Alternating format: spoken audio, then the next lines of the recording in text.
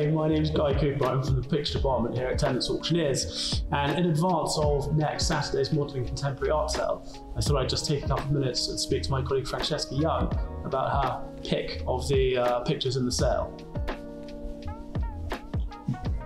Fran, hello. Good to see you. It's Francesca Young, head of our Modelling Contemporary Pictures department. And Fran, you've got a selection of Lowrys. You've got 5 Lowrys in the sale. Well, we've actually got 5.5 Lowrys, Guy. How do you have 5.5 Lowrys? Well, starting with this one, this is an example which is done by Harold Riley and Lowry. The two were great friends since they met in 1945 when Lowry presented Harold Riley with his prize at school, and the two sometimes collaborated, mostly on works on paper but occasionally on oil paintings, so it's quite rare to see this. Lowry signed it here and Riley signed it here. You can't be too sure who's done what, but it looks like because Lowry signed it here, perhaps he was more involved with the background. And so is that part of a collection then, this picture? Yes, so we have 3 works from the same collection, including these 2 other examples as well. Okay, so this looks like, is this a work on paper? This is quite interesting because it's actually a rare pastel. You don't see many pastels by Lowry, and this is dated 1947, which is the earliest of a group of pastels which were done in the sort of Cumbria region. A couple of examples which are later than this have sold, but they're all done on the same blue paper and the same bright, vibrant colours, and they were done in Cleator Moor. It's not clear if this is actually Cleator Moor because I don't think there was any factories in that area, but a few people have suggested it could be, but it's certainly the same period, the same handling, same paper, same size and same vibrant colours. The other ones which sold were the fish and chip shop and the broken shop window, but as I say, this one is earlier than those, so okay. That's nice. Very nice, bit of artistic license. Yes. And then the last one from this collection. That's lovely. It's rather impressive. The Tug.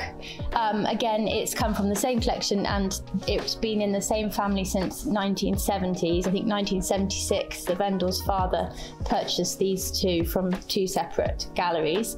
But this is a very sweet little example that was probably done when Lowry spent a lot of his time on the northeast coast in Sunderland at the Seaburn Hotel, and he often sort of, looked out the window there and painted various scenes up and around on the northeast coast.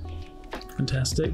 So I mean, for somebody like me, I tend to associate Lowry more with figural scenes like that, but recently, obviously hot on the heels of our North Sea picture that we sold last year, he seems to be a man who's pretty interested in the sea. Yes, I think it perhaps wasn't so well known. I mean, there are many depictions of the sea that you see in catalogues and things, but it's becoming more and more to the forefront, his sea pieces, perhaps because they're slightly, a different oeuvre that people aren't necessarily associating with him. But he did spend a lot of time on the northwest coast with his mother at Lytham and Rhyl, and then latterly he preferred, once his mother had died, he spent a lot of time going up to Seaburn.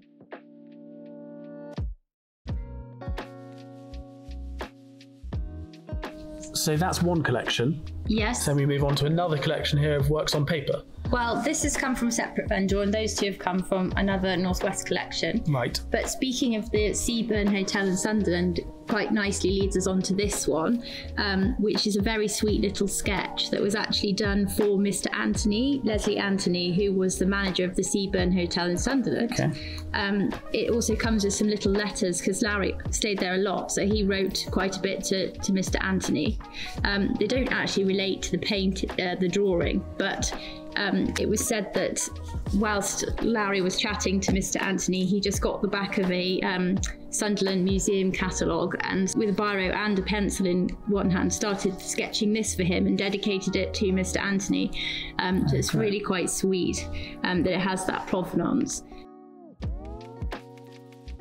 And then moving on, we've got a family group at the seaside.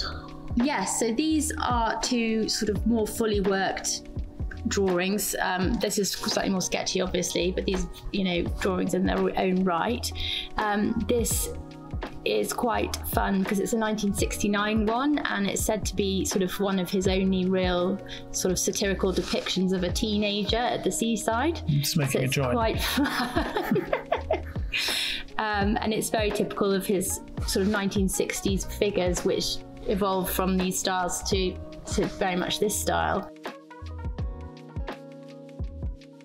So from the family group, we move on to the last work on paper then, and a bit of an unusual scene. What's going on here?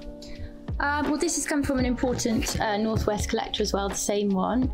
It's sort of a typical Lowry scene, lots of different figures. Again, you can see how it's evolved on to this style. It's 1970s.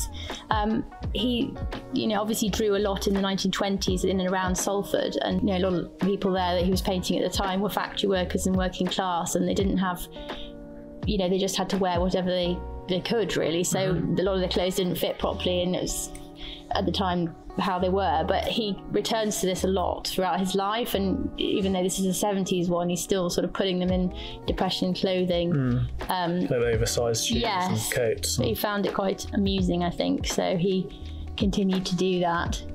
But again, it's a fully worked large drawing by him. And also Lowry, he sort of couldn't really understand why people valued painting so much more. He thought drawing was more important almost, because their work's in their own right, and you haven't got the sort of forgiveness of the oil and the colour to make changes. Yeah, nothing to hide behind. No.